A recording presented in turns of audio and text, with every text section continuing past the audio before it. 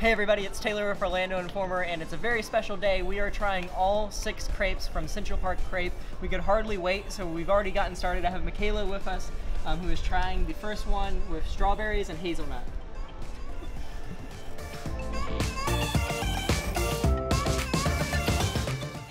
All right, first we've dug into the strawberry hazelnut crepe. It has Nutella mascarpone, strawberries, and fresh powdered sugar. If you're a fan of Nutella, which I am, I love the chocolate strawberry combination, this one's really good. So for our first sweet crepe, I give it my stamp of approval. Okay, so this is another one of the sweet crepes. This one's the lemon blueberry. Of course, you see the fresh blueberry. You've got some whipped cream, lemon mascarpone, lemon pound cake, and powdered sugar. This is one of the ones I'm most looking forward to. So I am gonna just go ahead and dig in. I don't really also know how to, well, I'm gonna start with just this blueberry. I'm gonna do a blueberry check. Oh no. Oh. Blueberry's good. Very fresh. Okay. I don't know how to, we're just gonna try our best. It's all you can really ask for in life, you know? You can do a burrito? You could do like a cut here. You could be like 7 years later. Or you just let it run. Here we go. Almost said an explicit. Okay. Here we go. That's actually really good. Okay, so this one's really good. You've got like the lemon pound cake inside, which is very, very tasty. I'm personally not a huge whipped cream fan, but it's not overpowering here. And the fresh blueberries are very refreshing. So it's a super hot day today. We waited a pretty good amount of time in the sun. So this one's very refreshing. I'm enjoying it a lot. So it's a little messy because I've been enjoying it, but breaking news, there's actually blueberries inside of it as well. So there was only a few blueberries on top. That was maybe a disappointment, but now I've found many of blueberries within. So very happy with this one. We're trying our last sweet crepe. It is the cookies and cream, which includes Oreo cookie crumbles, Oreo mascarpone, whipped cream, chocolate ganache, and powdered sugar. Cookies and cream is always a fan favorite for any sweets, so in crepe form, why not? Let's try it out. Oh man, this is super chocolatey. Like if you're into like chocolate cakes, really rich desserts, this is the one for you. The strawberry one had a little bit of the chocolate with Nutella, but this is just chocolate on chocolate on chocolate. Another messy one, but delicious. Okay, we are moving on to savory crepes. This one is the smoked brisket. So it's got smoked brisket, as the name implies, pepper jack cheese, coleslaw, and golden ranch barbecue. It smells very good. Really, most of these smell really good, but this one particularly. So just gonna go ahead and give it a bite now and see how it is. This might be illegal in the crepe world. I'm not very familiar, but I think I might flip it and then eat the bottom. Because I can. Innovation. The meat is really, really tasty. I really like it. Could you have said anything else? Like, I thought you were like, the meat's tasty, the sauce is really good, and it's like, the meat's tasty. Okay, so what I will say about this one is it's pretty heavy on the coleslaw.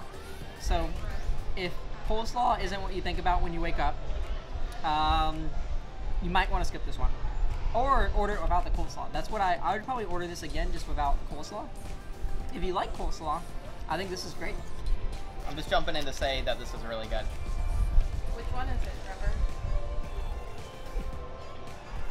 Now I have to go bite.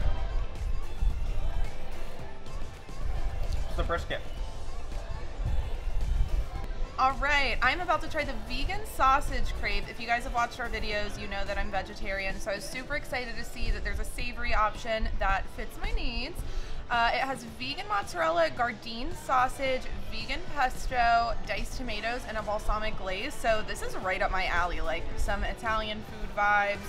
And I'm gonna take a page out of Taylor's book and try a bite from the bottom, because Wow. I know. Not so easy, is it? It's not so easy. Looks easy you on make camera. everything look so On easy. camera, it's just... I like this a lot.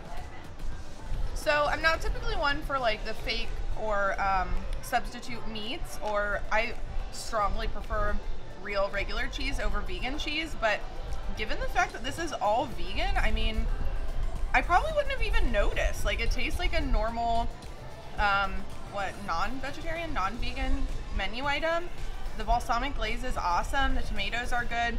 You can really taste the pesto, and I love that. So this is great. I'm really pleased with the vegan option that they have on the savory side. I would definitely recommend it for lunch.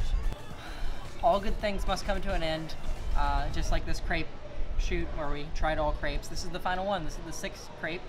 This one is a chicken and goat cheese. So grilled chicken, mushrooms, pesto, arugula, and goat cheese, of course. So I'm gonna continue the trend. I'm just gonna give it a quick little flip. I'm sure it'll be super easy and nothing will fall out. Beautiful. Game time. A really good bite.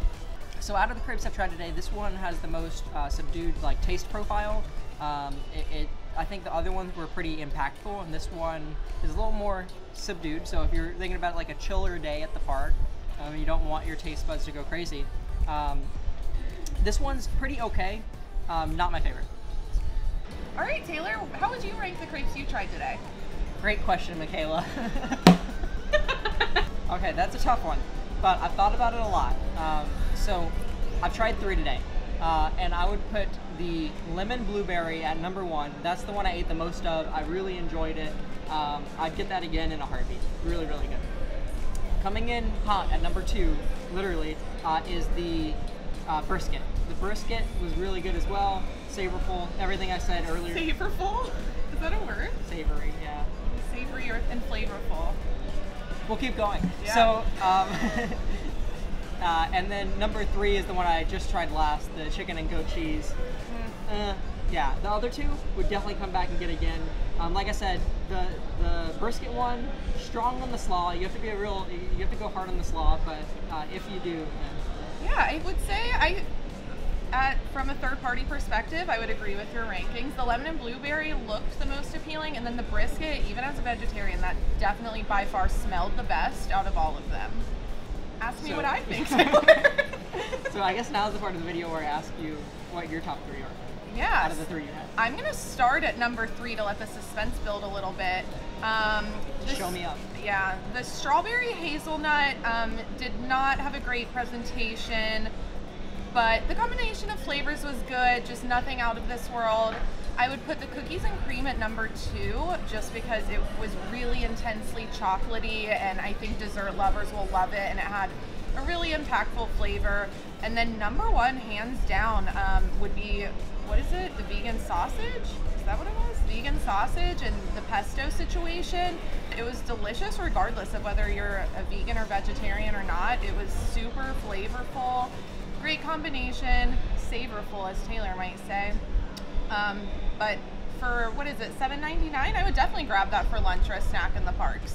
Yeah, we didn't mention it, but it's $6.99 and $7.99 depending on the crepe. They are part of the dining plan, but it counts as a entree, not a snack. Not a snack, and if you're an annual pass holder, that discount applies as well. Great, now's the part where we high five and end the video.